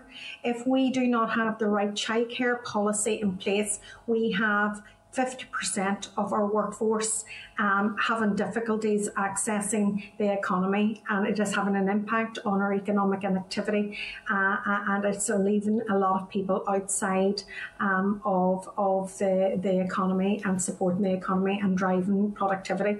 And I would like you as the Economy Minister to really get a handle around that and work with your colleague in the Minister of Education in order to drive that childcare policy strategy so that we can support women in real fundamental ways in relation to supporting their children and looking after their welfare in the early years. Thank you. I absolutely agree, Sinead. Childcare is massively important, not just to women, but to families, and to enable them to be part of the economy. And currently, it never fails to surprise me that the cost of childcare for families is absolutely huge, and often prevents either parent or indeed a parent from being part of the workplace. And I will always work with executive colleagues who have responsibility for this, because it is one of those impediments to the labour market. When we are maybe talking about, and maybe just to indicate, and I do apologise, Chair, but after this I do have to go because I have a huge range of other things that have to be done today. But also to indicate this morning that I have announced that we are going to have a pilot scheme in higher education to try to alleviate period poverty, which I think also is one of those huge issues for young women in Northern Ireland. So we will be announcing further details of that in the course of the day. Minister, thanks for your time this morning, and actually that is a very welcome announcement in relation to period poverty. It's an issue I know a number of members have been campaigning on for some time, so we look forward to hearing the detail on that. But thank you to yourself and to Michelle and Paul and Victor for joining us this morning and for giving us the update in relation to the various work that plans and strategies that are being brought through the department. So thank you very much. Members, Peter wants to come in just in relation to potentially looking at an event around the economic vision plan. Yeah, Chair, we'd already talked a little bit about organising an event around a few themes, including the High Street vouchers, the original Economic Recovery Action Plan. But if members are content, we lever the 10X vision into that as well. Just so that we have more full coverage, and also to give our stakeholders an opportunity to talk about that kind of projection forward that the plan has about looking at sorting out some of the structural issues that the committee had identified in its macroeconomic micro-inquiry. So if members are content, we'll roll this into it as well. And we're hoping to get that done. We have a date in June in mind, but we will come back with more details. Okay, so unless members want to come in any specific points on anything discussed this morning, we'll move on to matters arising. Sinead, you're on mute. Yeah. Sorry, Chair, can I just come in for a second here? It was great having the Minister here this morning, but I do regret that she hasn't been here at all in 2021. And I think as a committee, she needs to be here more regularly, and through yourself, Chair, it's important that we put in at least a monthly call with the Minister to come and address the committee. There is major issues that need to be discussed at every level. The protocol, the economic recovery, now the vision plan. We seem to be kind of like a committee that catches up after everybody else does. And after announcements are made, and I don't think that that's good enough. It doesn't allow us any scrutiny, that is of value. It really is retrospective scrutiny, which isn't constructive at all. Somebody else was going to come in as well. Yeah, Chair, can I sorry, Mervyn, go ahead. Christopher, then Mervyn, sorry. Okay, thank you. Chair, can I just ask, it is my understanding that every single request that has been put to the Minister by this committee for a meeting, or for her to come before this committee, has been acceded to. Now, if that's the case, then the criticism isn't, and I'm not criticising you, Chair, but the criticism doesn't lie with the Minister for not being here often enough. It perhaps lies with us for not asking her to be here often enough. Yes, Christopher, that is correct, that the Minister has attended when asked, and as members will know, we have a very hefty agenda. We have a very broad remit and an awful lot of people that we do want to talk to, and members agree the forward work programme as it's put to them regularly by the committee staff. So it is for members to request more briefings if that's what they wish, but it's also, we have to be mindful of the fact that we do want to talk to as many other people as well as the Minister, so that we are able to adequately scrutinise the work of the department. I think Mervyn was looking to come in there as well. Yeah, Chair, just to endorse what was been said by Christopher, I think we need to be careful as a former Minister to departments. I know the demands, and if we're going to set the benchmark for the Economy Minister, that she appears every month, then there's other ministers, and I think they'll need to have a long look at their diary, because they too have been very poor in terms of their response. And just caution, there's nothing that the committee has asked hasn't been responded to in terms of officials, information, and even in relation to the Minister. So I think we need to try and understand the difficulties that all our ministers have in terms of their diary. Sinead did also raise, while I may disagree with her on that issue, I do agree with her on the issue that she raised about childcare.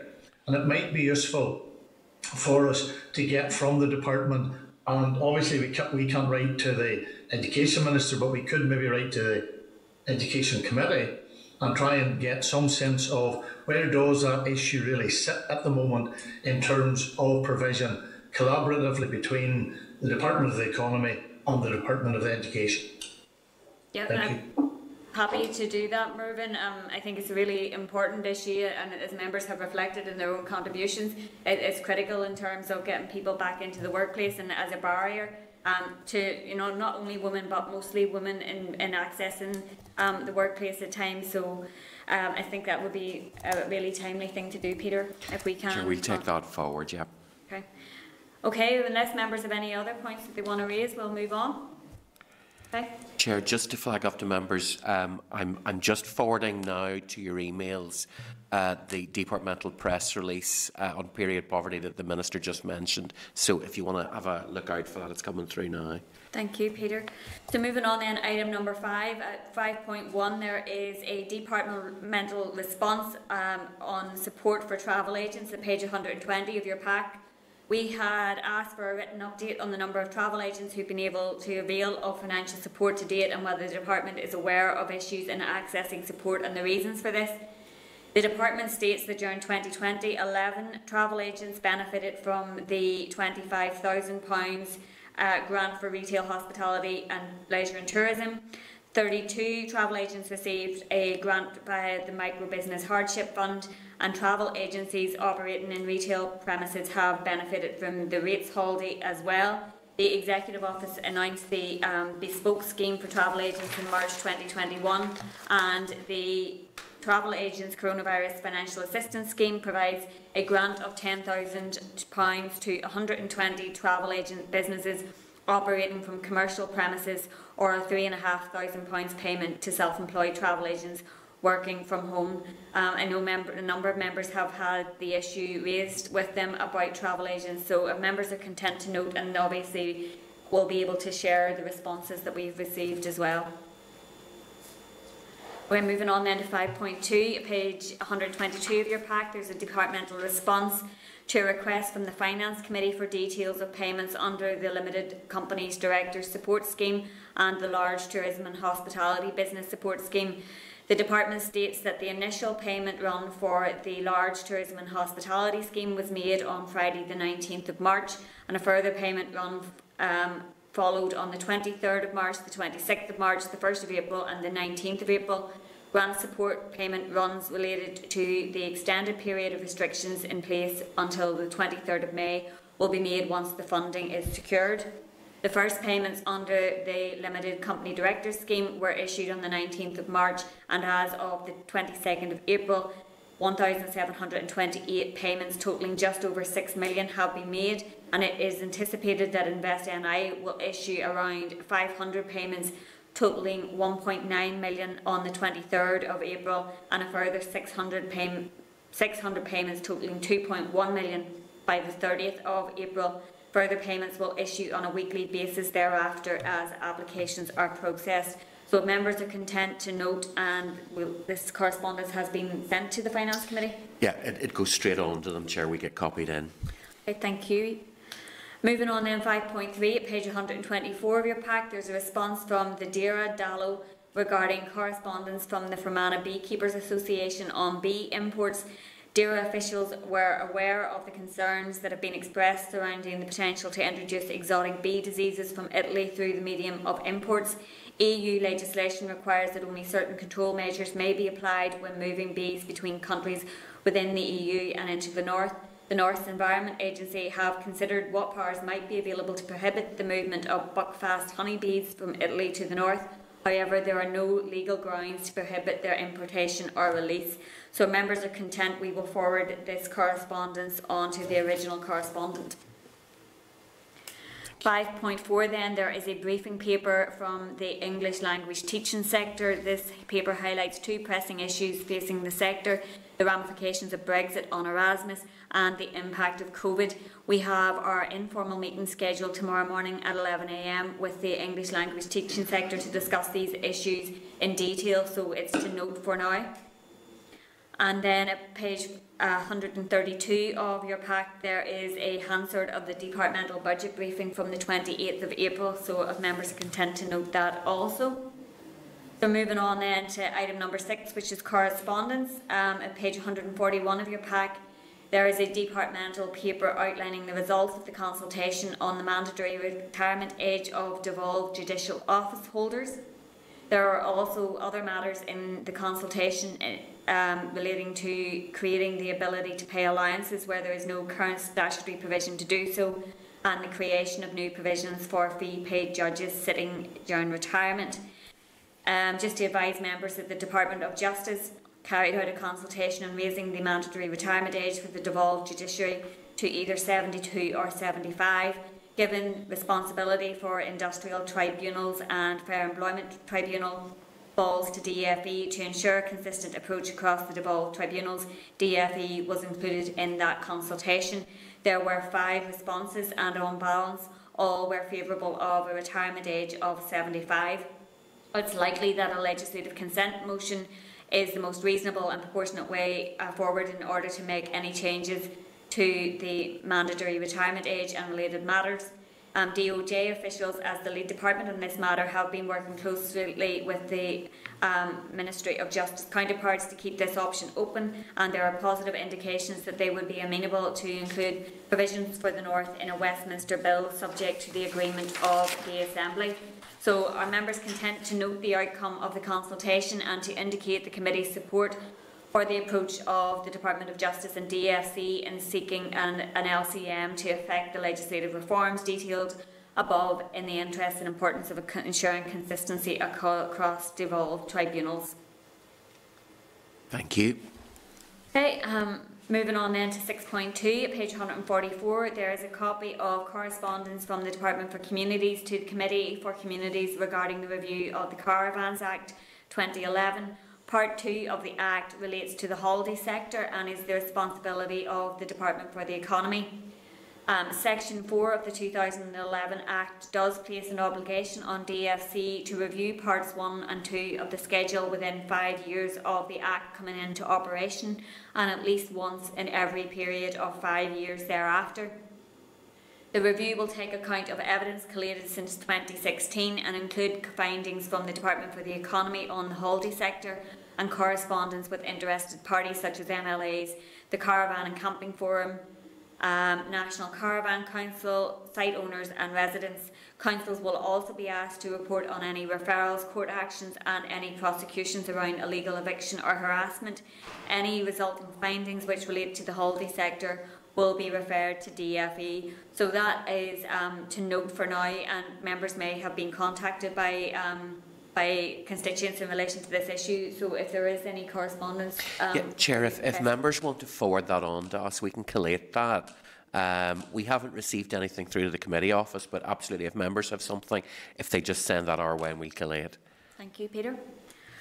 Moving on then to 6.3, there is a copy of Renewable Energy Ireland's Renewable Heat Plan. If members are content, we will forward that on to the Department for information in relation to the energy strategy. Yeah, Chair, we're also holding that as part of our stock of documents for when we do work on the energy strategy. Thanks, Peter.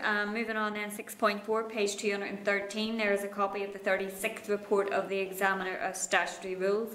So just to note, and then at page 222 there is a copy of the 37th report, and again to note.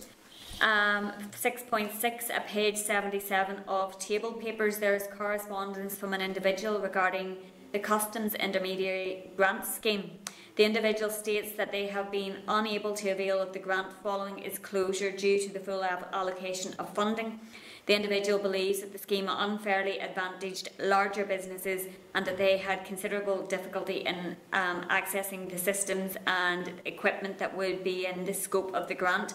So members are content that we write to the department to ask for a response on the issues raised. Chair, it may also be a wider issue that the department needs to look at in terms of provision of funding itself. Okay, thanks, Peter. So moving on then, item number 7 is any other business, and we haven't had any indicated to us. No. Nothing, Chair. And then item number 8 is the date, time and place of the next meeting, which is next Wednesday morning in room 30, and we have our informal meeting tomorrow morning at 11 AM via Teams, and we are going to move now into closed session. Assembly, Committee Room 29. This is the Northern Ireland Assembly, Committee Room 29.